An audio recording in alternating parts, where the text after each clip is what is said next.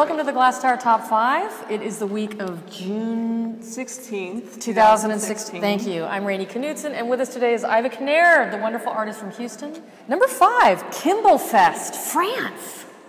This is this Saturday. The Kimball does this every summer for the past few summers.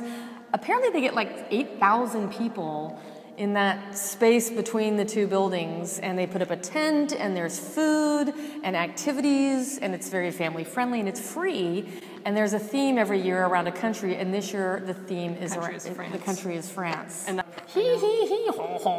this year it is in conjunction with the exhibition The Brothers Le Nain, painters of 17th century France, which I believe is also free to the public on Saturday if you come to Kimball Fest. And we will be there. Brandon, Zek, Christina Reese, and I are all going to be there. We're going to be shooting video. We're going to be handing out swag. We're going to be wearing funny blue French outfits. Yeah. Are there any other French stereotypes we want to dig into?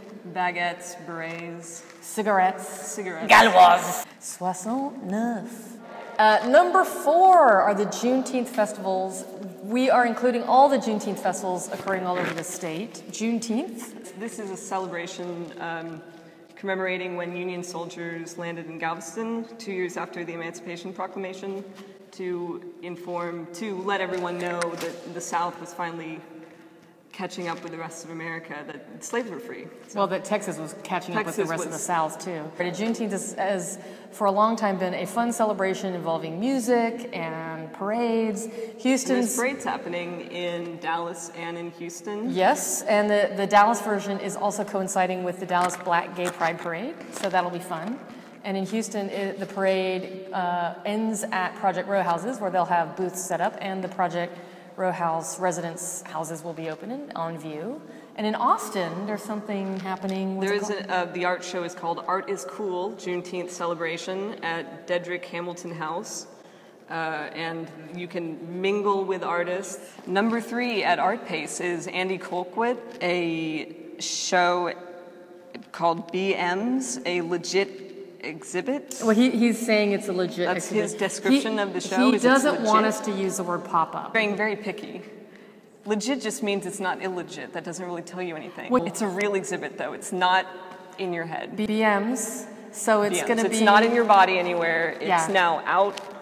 It's out. He has pooped out these artworks, and they're going to be there for everyone to see. You like his work? I like his work, yeah. I mean, his compound in Austin is legendary. Andy's is the only of the 3 residents studio that is open on Friday. The residency exhibitions in the main exhibition areas at Art Pace will open 14 juillet. Can you translate that? July 14th, Bastille Day. Thank you. Okay, stop going back to the French thing. Number 2 is Coney Island, Visions of the American Dreamland, 1861-2008 at the McNay. We haven't seen the show, but Ariana Roche and Brandon Zek have both seen it. They were very pleasantly surprised and excited by the show. They both said it was awesome. It traces the history of Coney Island from this posh getaway place for people leaving the city over its decrepitude of the course of the 20th century. Decay and urban decline. Yeah, and they said it's really poetical and lovely, and there's all these film clips. Photos, films, posters, sideshow banners, carousel animals. It's a mirror to the soul of the nation. That's what they say. That's what they say. And number 1 is Matthew Rene. At the Blaffer Art Museum on the UH campus. Yes. And you really like this artist. I love this artist. So tell me a bit about the show. Yeah. It is sculptures. It's a series of carved basswood that have been painted and pigmented. There's a lot. You can see the surface texture really well. It's beautifully sanded and it's very velvety and intricately placed together. It's referencing human organs and plant structures. I think it's plant sexual organs. That big one is called Penis Dwelling. They're all referencing a house for a penis. There's one in the back. Oh, and it's been shooting its little gravel. It's a ritualistic sort of thing. He's very into meditation and rituals, and at the beginning of It's a dick joke. It's not a joke, it's serious artwork. That structure, he gets inside of at the beginning of the exhibition, and there's sort of a one-time performance thing that it's sort of privately sort of setting up the beginning of the show. It's very, very groovy work. No. Oh, I think so. You think groovy? Yeah.